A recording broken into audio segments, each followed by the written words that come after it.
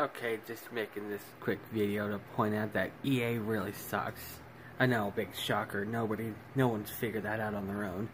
I'm trying to sign up for EA Access because I want to play Inquisition for $5 because it's $5 a month, and I play Inquisition for $5, beat it in a month or less, and then cancel it. Or, I don't know, maybe I'll keep it for longer. I mean, they do have a couple of good games on Access. But anyway, it won't let me log in on my phone. It won't let me log in on the computer.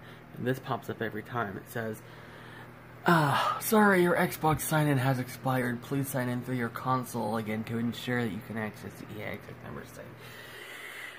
Okay, you know what the problem with this is? This is the console.